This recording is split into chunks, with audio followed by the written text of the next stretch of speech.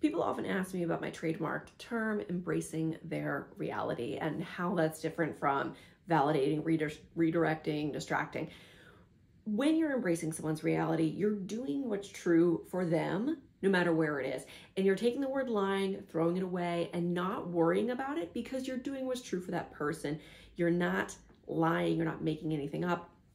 But validation in particular gets really hung up on the word lying. And Naomi, who has since passed, has recently passed away, she always taught, right? Don't lie to the person with dementia. I think that's a really confusing thing to say, frankly. And instead, I like to change it and say, let's embrace their reality and do what's true for them.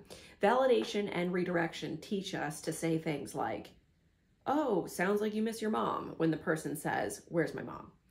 What I'm saying is instead find out where that person's reality is and do that. So, I miss my mom, or where's my mom? You could say, instead of, sounds like you miss your mom, you can say, where do you think she is? Right? Where do you think she is? That person will tell you where they think their loved one is, or they might say, I don't know, and therefore you don't know either.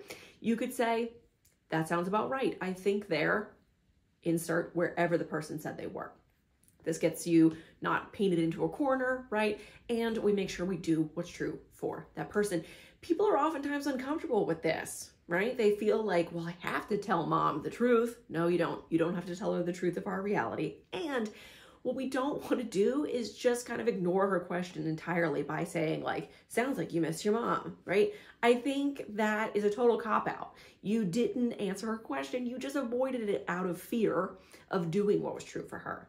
So that's what I really mean. I actually did an interview recently for a client of mine, and the woman said, you know, I was looking at your website and I love this whole embracing the reality thing. She said, it sounds like a cool twist on validation. And I was like, that's a great way of putting it. That's pretty much exactly what it is.